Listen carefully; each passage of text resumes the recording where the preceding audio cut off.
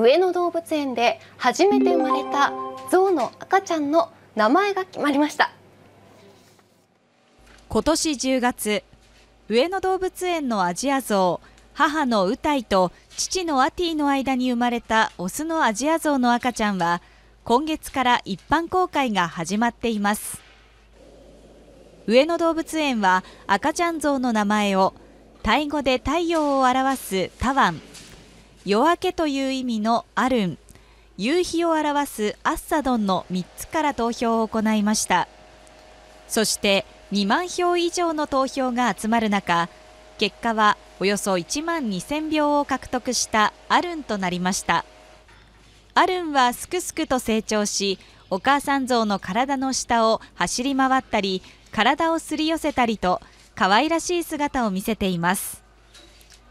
アルンの公開時間は午前9時半から午後3時までで、上野動物園の入場には事前予約が必要となっています。